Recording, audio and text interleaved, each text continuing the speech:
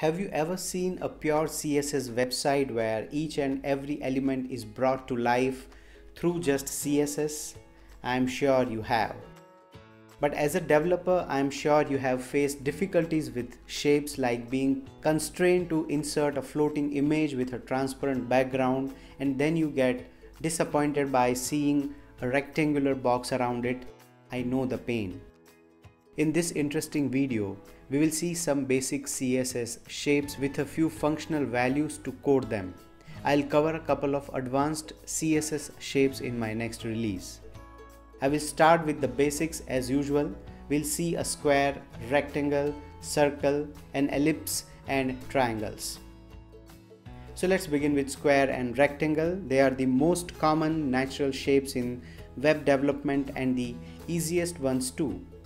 All you need to do is to create a div and give it a height and width. Let's begin. I define the HTML first. Let me give body, inside that a division. Let me name it, I'll say rec-sq. Also giving two more class, square and rectangle.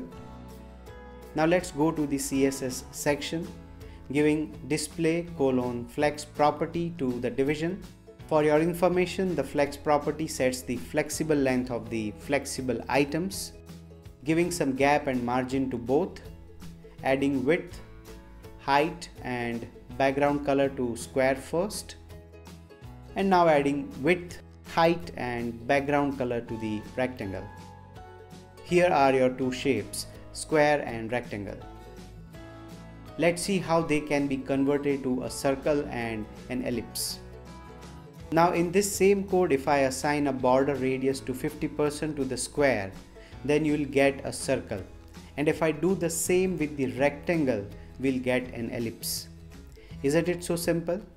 Let's see how it works. I'll change square and rectangle to circle and ellipse respectively in the HTML, and changing the square to circle here in CSS. Let me give the border radius 50%. Changing the rectangle to ellipse and giving border radius to 50% as well. Now you see how the same square and rectangle can be converted into totally different shapes just by adding border radius. Wondering how triangles can be made? We'll use borders to create all sorts of triangles. All you need to do is to set the width and height of the triangle to 0. It simply means that the actual width of the element will be the width of the border itself. Remember that the border edges are 45 degrees diagonal to each other. So if you set any three of them to transparent, you will get your triangle. Let me show you how. First, let's define a class triangle and let's provide CSS. Width and height both 0.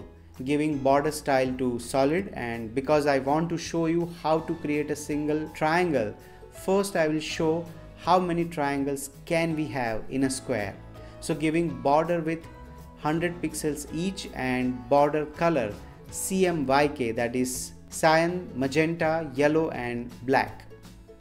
So we now have 4 triangles. As you can see, they all are triangles but facing different directions.